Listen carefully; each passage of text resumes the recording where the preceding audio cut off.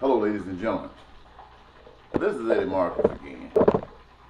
And I find an occasion where I should stand before you and talk to you just a little bit more because there's some things that's going on in this country that you should be made aware of. And I'm sure you're already aware of, but you should be given some advice about what you should do. I just came back in the house a few moments ago this morning and I was watching the news. And I saw a situation where cops have killed another individual in their custody.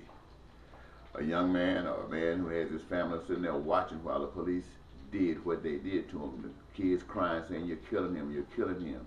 He's on the ground, face down, and several of them got him around the neck, holding his face down in the dirt. So the guy ended up dead. And when you ask the police who are supposed to be investigating the case, they're saying they didn't see anything wrong, all the procedure was followed. So this is what I'm going to speak to the general public. The general public, listen up. We say that police officers are paid to serve and protect. Not to kill us, but to serve and protect. Now, if a criminal is active and they know he's a criminal and their lives are threatened with this criminal, then they have the right to defend themselves.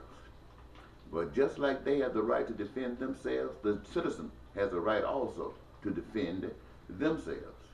And usually it's a case where it's more police officers than the one person, the citizen. And they tell you to get back, don't have anything to do with them while they kill us.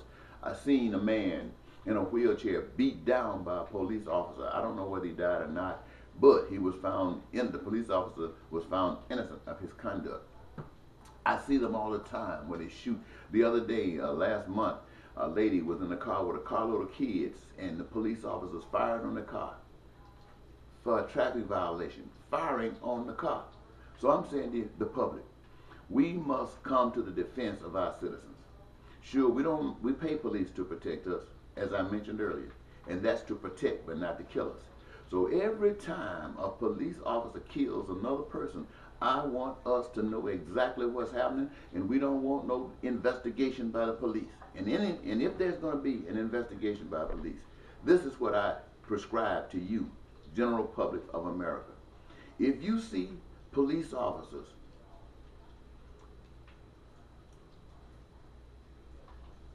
having a situation with a citizen, if it's a traffic stop, if it's anything, you watch it.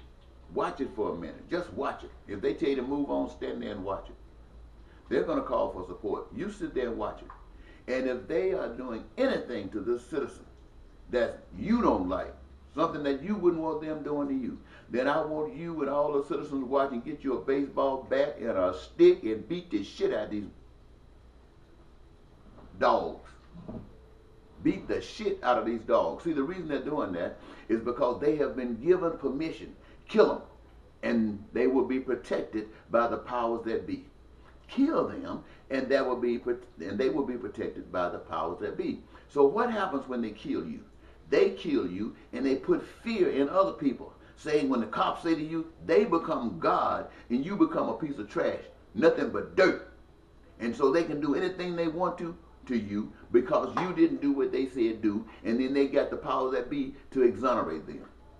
So I say anytime you see a policeman accosting a citizen, you stop and pay attention to it. And you got a camera, film it. If they tell you to get the hell out of the way because you're interfering with police action, you stand your ground. If Mr. Zimmerman can stand his ground, then you stand your ground and protect each other from this abuse from police. I'm saying this to you because you have the right to do it. And I say it one more time. If you catch a citizen being brutalized by a police officer and they're doing something to any of these citizens that you wouldn't want done to you, then you tell them to stop it. If they don't stop, you get a baseball bat and a stick and kick their ass. And when you get investigated, you make sure the police department investigated because they won't find anything wrong. They never do.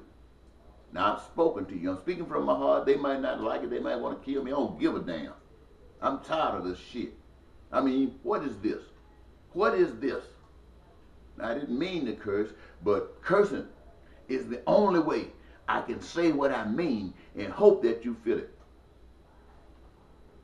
Bye-bye.